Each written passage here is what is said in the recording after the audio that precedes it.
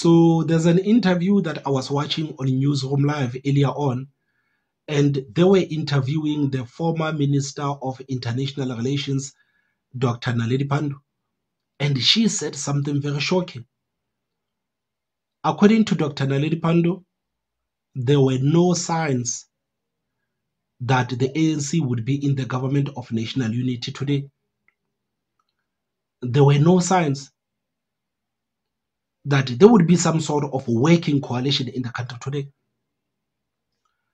Dr. Naledi Pando believed that the ANC would win with an outright majority.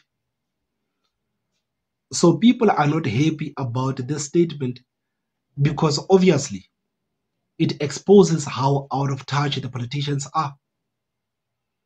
And what I found funny about the statement of Dr. Naledi Pando is that she acknowledges that South Africans are facing a lot of problems and South Africans are angry towards the ANC. But for some reason, she still believed that the people would continue to vote for the ANC to win with an outright majority. Guys, this is what the minister said. Yeah, I mean, you've got to wonder what that would have done to, what happened to the ANC in the years that followed 2017. I mean, you look now, for instance, at this election, the party coming in at 40%, not a great running for the ANC. And now going into this government of national unity before the elections, was there a sign that the ANC could possibly work with, say, for instance, the Freedom Front Plus or the Democratic Alliance or the parties that it has in fact included in this government of national unity? And do you think it's a step in the right direction? And guys, do you see how the media is posing this question?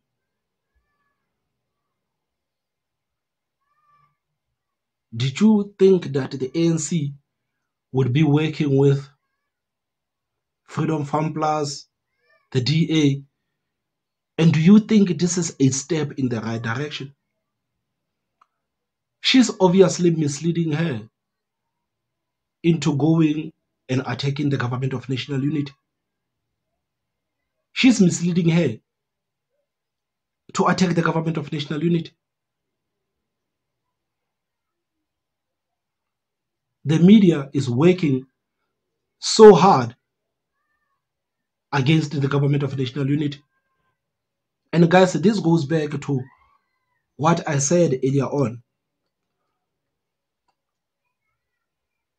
The people that are wishing for the government of national unity to fail, these are the people that are wishing for South Africa to fail.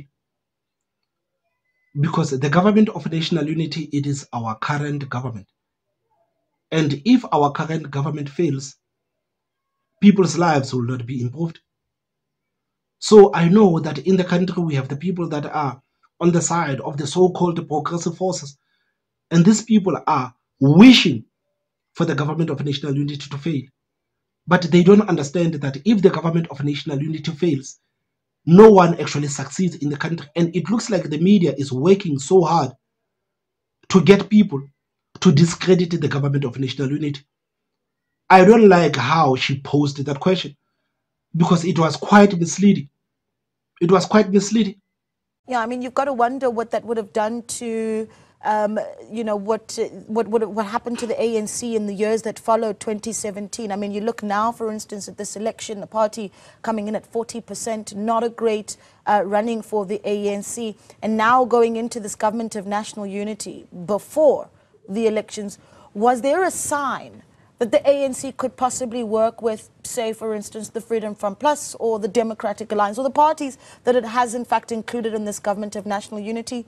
And do you think it's a step in the right direction?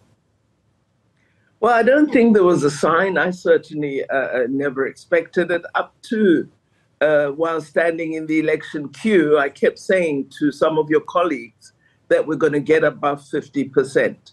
So I, through the campaign, had felt that we would get a good result. But as you know, there have been many missteps, and I think the voting public was quite upset at the lack or inadequacy of service delivery.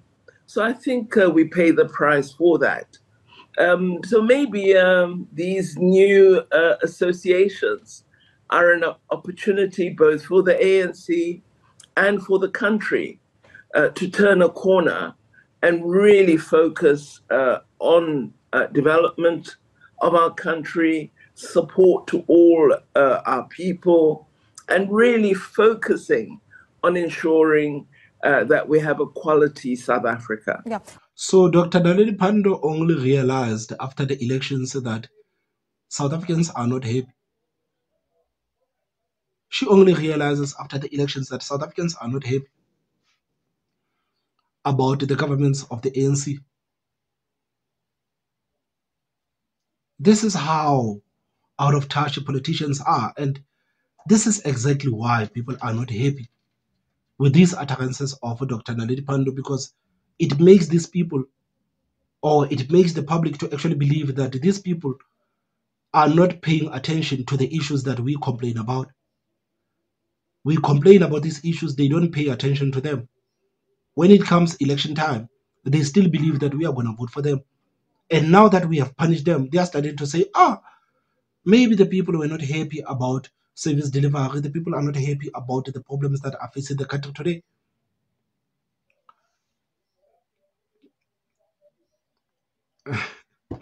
Man, you see, Dr. Naledi Pando, man, I believe that she was actually misled into thinking that the issue of Israel and Palestine was going to tip the scale. She believed that by taking Israel to the International Court of Justice, it is going to work in the favor of the ANC here at home. And we told these people that, guys, the South Africans on the ground, the South Africans, average South Africans on the street, they don't care about what's happening between Israel and Palestine. Average South Africans on the street, they want jobs. Average South Africans on the street, they want to feel safe. Average South Africans on the street, they don't want children to keep dying in the pit toilets. Average South Africans on the street, they want a better infrastructure. They don't want the potholes that are causing accidents, the accidents that are taking people's lives. These are the issues that people are concerned about. People are concerned about the high inflation. People are concerned about high cost of living, high cost of petrol. These are the issues that people are concerned about. But the supporters of the lives of Naledi Pando, the supporters of the people that were pushing this movement of taking Israel to the International Court of Justice, they said that we don't know what the hell we are talking about. When we keep saying that average South Africans on the street, they don't care about Israel and what's happening between Israel and Palestine. So I believe that Dr. Naledi Pando was actually misled into believing that you being on the media all over the world going against Israel, it is actually going to work well for the ANC in the upcoming elections. And it didn't work out well for the ANC in the elections. And now she's starting to admit that, maybe, man, it's because people were not happy about the services. People were not happy about the fact that the ANC was doing a terrible job governing the country. It is quite shocking, man, to listen to these people. It's quite shocking. It's quite shocking. So I don't know, man. What do you think about these utterances of Dr. Naledi Pando? Please tell me on the comment section. Don't forget to hit that like button. And the most important part, subscribe. My name is Thomas Baba. So I will see you next time. Bye-bye.